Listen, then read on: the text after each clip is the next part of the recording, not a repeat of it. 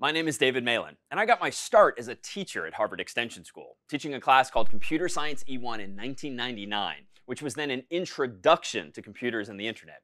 I was just finishing school myself, though, and was worried I'd be the youngest person in the room, and I was so determined not to be that I wore not only a suit, but suspenders as well. Well, I have not worn suspenders since 1999, but I have been a teacher ever since then, all thanks to Harvard Extension School.